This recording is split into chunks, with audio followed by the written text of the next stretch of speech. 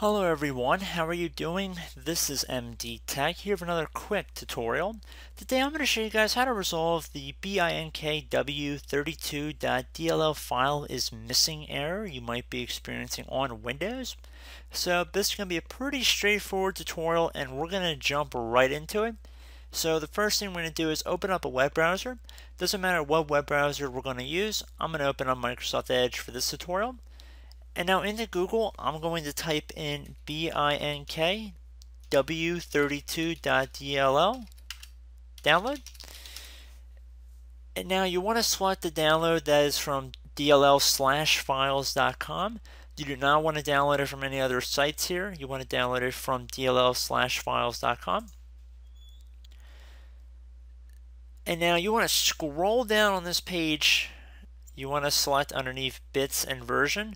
You want to select the correct version of DLL file. Now for most people the 32-bit, it shouldn't make it that big of a difference because that's a 32-bit version is the only one that's currently available. So that's the one we're going to use for this tutorial. And we're going to just select the most up-to-date version, so the newest one should be near the top. Description should be RAD Video Tools. You want to click on the download button. I should note that everything in this tutorial is completely free. I'm not showing you guys any weird downloads or anything. This should be completely legitimate. And it should say, what do you want to do with this zip file? I'm going to just save it. And I'm going to open the folder. And at this point I can close out of the web browser here. And before I go any further in this tutorial, I do want to go back on what I just said. Make sure you're not downloading the demo software or any other weird links.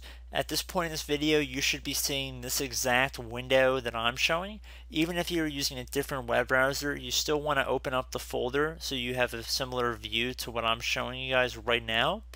So it shouldn't be that complicated. I'm sure a couple of you guys are going to just click on some random link, and I really can't help you with that. I'm trying to be as clear as I can, so if you're watching this, please make sure you're downloading the exact steps that I'm showing in this video. And you really should not have any problem either way. I'm just wanting you guys to be on the same page as I am. So there should be the first folder that comes up should say binkw32, should be a compressed zip folder. I'm going to double click to open it up. And again, there should be a DLL file in there. So now what I'm going to do is head to the start menu and open that up. And I'm going to type in File, Explore. And it should say Desktop App right beneath it. I'm going to click to open that up. And now underneath the View tab of File Explorer, I'm going to left click on that. And now on the far right side, there should be something that says Options right here. You're going to just left click on that. And now underneath Folder Options, you want to left click on the View tab. It should be the middle tab in between General and Search. And then underneath Hidden Files and Folders, left click on this circle that says Show Hidden Files, Folders, and Drives. If it's already selected, you do not have to worry about it. But if it's currently set to Don't Show Hidden Files, Folders, or Drives, you want to change that. And then click on Apply and OK to save. And now that we're still on the File Explorer window, we're going to go underneath this PC. So left click on this PC. And now I'm going to go underneath my local disk C drive. Some of you guys might have a different drive letter, so D or E is definitely possible. Or you might have it on an external hard drive, so a lot of people do have programs that they install on a different drive altogether. But for most people, just follow along with what I'm showing in this video. It should be pretty self-explanatory. So we're going to double click on this local disk.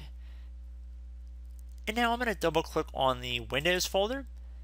And now I'm going to scroll down until I get to System 32. Right here. Double click on that. And now in this other folder I have right here with this binkw32.dll, keep in mind we double clicked on this folder. Back here, we double clicked on it, so it should have a little picture of a DLL file or a couple gear icons. You do not want to just drag and drop this whole compressed folder in there. It's not going to work. So like I showed you guys, we want to make sure it says .dll at the end. And I'm going to just drag it over to this other folder. And I'm going to go right over where it says System 32. It says copy to system 32. I'm going to release the pressure off my left mouse key, drop it in. It'll say you need to provide administrator permission to copy this folder. I'm going to select continue. Should take one moment here, and you should be good to go. So I'd recommend you restart your computer and everything should be fine. So as always, thank you for watching this tutorial. I hope I was able to help you guys out. And as always, thanks for watching, and I will catch you in the next tutorial. Goodbye.